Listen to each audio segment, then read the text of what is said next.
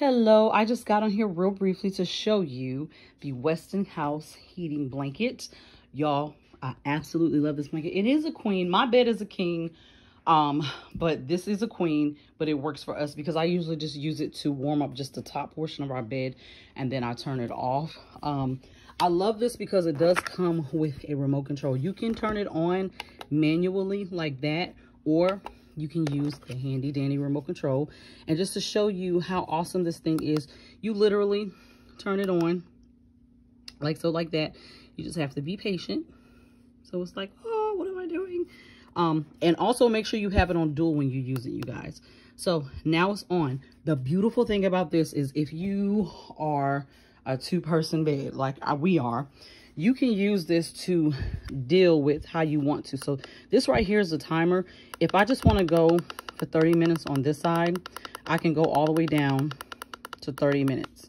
But if I want to go on the right side and go for 12 hours or for 1 hour, I would literally just put it on the 1 hour and it's set.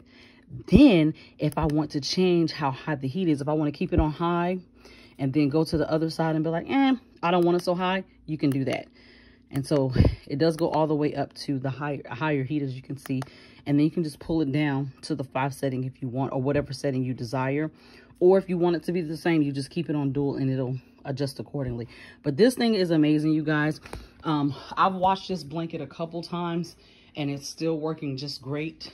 And so I highly recommend it. I love how long the cords are. So here you can see I just rested on our ottoman in front of our bed, but it can easily rest on the floor without any problems. This is the cord that goes to the plug. I'm not going to show you over there because I need to clean that up, but it's a really long cord, and so it doesn't have to be near your bed setting or whatnot, but it's close enough to where it needs to do its thing.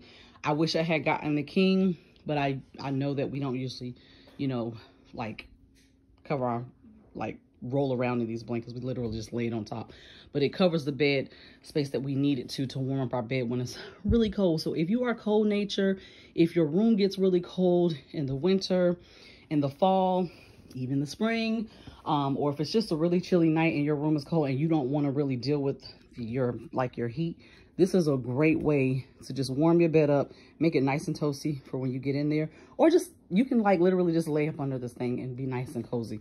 But I love it. We love it. It is a great buy. I highly recommend it. I love that this is Sherpa on the inside and it's nice and soft on the outside. And so get you one. Get you one. Makes a great gift for your cold nature friends.